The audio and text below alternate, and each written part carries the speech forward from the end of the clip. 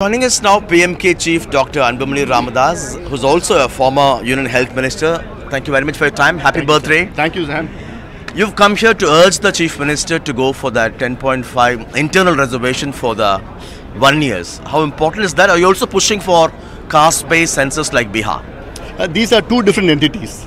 I met the Honorable Chief Minister of Tamil Nadu today to reiterate to bring in a bill in this assembly session for giving 1 year's 10.5% reservation, which is pending for the last 1.5 years.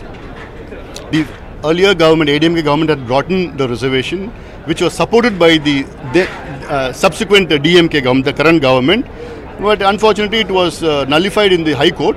The Supreme Court, in its judgment, clearly said that there is no bar in giving internal reservation for 1 year community, but justify that with data. And then the Backward Class Commission was reconstituted 1 year back, and 9 months back the Backward Class Commission was given a terms of reference saying that within 3 months they had to give a recommendation to the Tamil Nadu government on the internal reclassification of MBC 20%. If you talk about social justice, you do it. There's no point about talking. Start doing it. And this is not a caste issue. This is a developmental problem of Tamil Nadu. Vanniyar is the single largest population of Tamil Nadu, and this population develops, then Tamil Nadu is going to develop. It's a simple formula. Vanniyars live in about 20 districts in the northern part of Tamil Nadu. In these 20 districts, they come last in education. In the last 30 years, you see the data, 10th results, 11th results and 12th results, the last 20 districts are from this northern part. These 20 districts, they have the lowest human development indices in Tamil Nadu. These 20 districts have the lowest employment rate in Tamil Nadu. These 20 districts have the highest huts habitations in Tamil Nadu. These 20 districts have the highest alcohol consumption in Tamil Nadu. And these 20 districts are agricultural dependent, agricultural labours. You're also urging the government for the caste-based census, replicating the Bihar model. The concern is many also express that this could lead to kind of a majoritarianism. I don't think so. I don't think so. When the reservations are caste-based, you need to know which castes have benefited and which have not. For that we need an enumeration of not numbers, not only numbers, but their social status, the educational status, the employment status, and all the other statuses. And Bihar has done well on that. Kudos to the Chief Minister of Bihar for doing this boldly. Bihar has a population of 13 crores. Within 45 days they could take it with 500 crores they spent.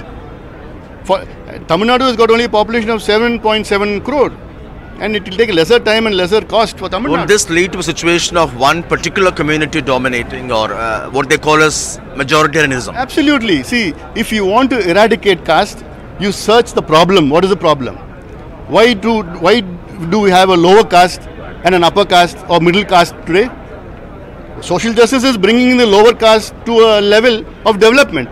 That is what social justice is. For that, you need to know what status these castes are in. If Bihar could do it, if Karnataka could do it, if Orissa could do it, if Rajasthan Chief Minister announced, why can't the Tamil Nadu government announce this? They have reiterated in so many platforms that the DMK is for social justice. So just don't talk about it. Start doing it. PMK is always known to be with the winning side before elections. Elections are just 6 months away. Are you still with the NDA, or you might shift to the India alliance?